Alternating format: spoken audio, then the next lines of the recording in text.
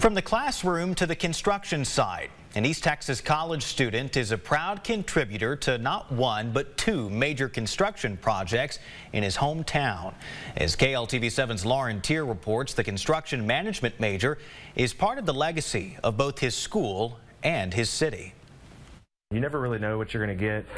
You know, interns aren't expected to really know anything. But the Hoare construction staff quickly realized Tyler native Fletcher Rives was an intern willing to go above and beyond to learn and contribute, starting off on his own college campus. I found this internship by chance. I was actually at the UT Tyler Career Fair. I was walking by and I realized that they were going to be doing the nursing project. Fletcher was hired as an intern last spring when the School of Nursing expansion first started. People are going to reap the benefits of this building for years, so to be a part of a team that actually cares about the process and how the building goes together and quality and the safety of our workers, it was something that was very attractive to me.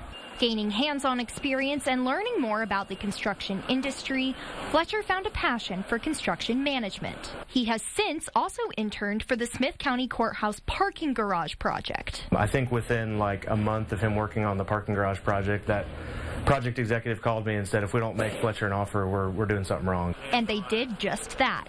Fletcher accepted the full-time offer to start with Hoare as a project engineer for the Smith County Courthouse. It's one of the biggest jobs that have ever happened in Tyler, so it's kind of a big deal. He will start just after graduation in May. His advice to other students looking to use their education to give back to their own communities: put yourself in uncomfortable situations. Iron sharpens iron, so step out there. Don't be afraid of judgment. Lauren Tier, KLTV 7 News. He is building his own future, right? Fletcher plans to work on the Smith County Courthouse until it's finished, and that's supposed to wrap up in September of 2026. Well,